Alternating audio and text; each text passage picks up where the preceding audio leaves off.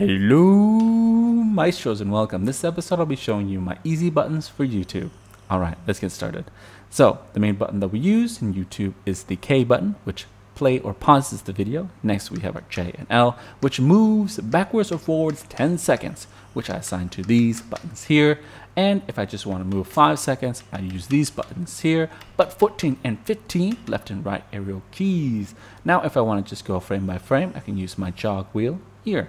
But the jog wheel will only work if the video is paused. So when it is paused, you can go frame by frame. I also adjust the volume up and down by using these buttons here. So that's pretty much all of my easy buttons that I use when I'm doing some really intense YouTube-ish. And I generally use my Shuttle for that. But what about Google Chrome? Well, I use these buttons here, the top row, to navigate the tabs. And if I have a few more tabs, I can always use these two buttons here to go to previous or next tab. I also have the scroll up and scroll down on my Shuttle. So that's all the easy buttons that I generally use for YouTube. But when I'm doing generic surfing, I like to use my Razer.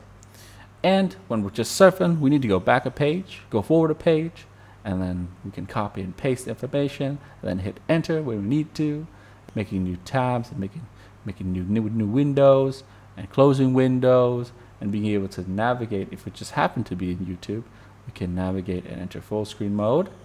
And if we, mess up, enter some wrong information, we can always undo or delete.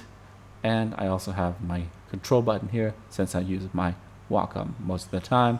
And I also have my YouTube button here to launch YouTube, since I don't like to have YouTube launch automatically when Google Chrome opens. And I will open that one here.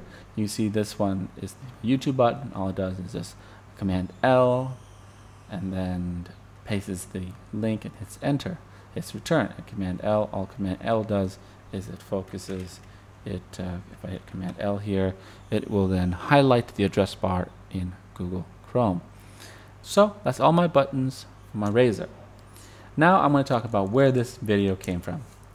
This video came from Grade A Under A's video, YouTube's secret hidden feature.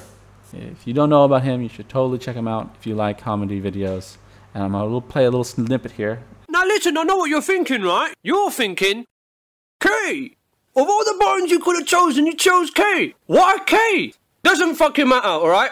Alright, so why K? Well, I believe it's not because of the K button, it's because of the I button and the O button.